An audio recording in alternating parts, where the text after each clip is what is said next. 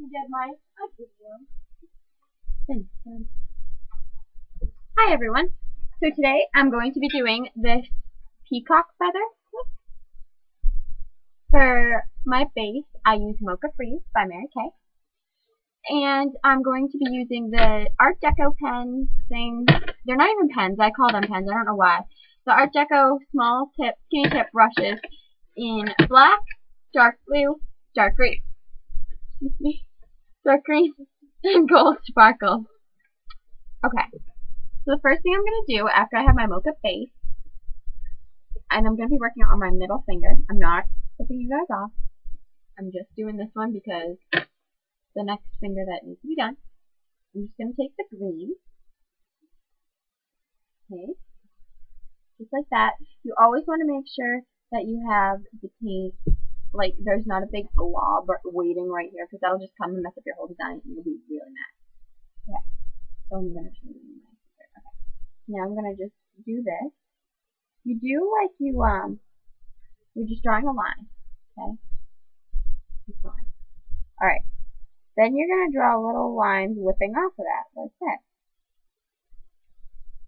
I just need to get a little bit more polish on there.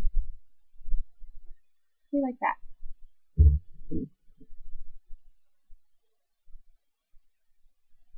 It's cute if you curve up, too. At first, it's going to look a lot like a plant, but you'll be able to see that it's not once you're done. Okay, so I do the plant, as we're going to call it, even though it's just the body of the feather.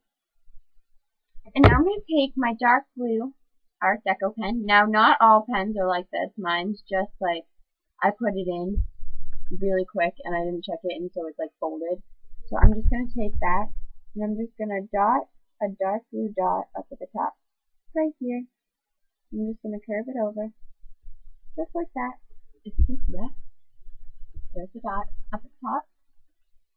So I'm going to take my gold shimmer Art Deco pen, and I'm just going to trace around that blue with the gold shimmer.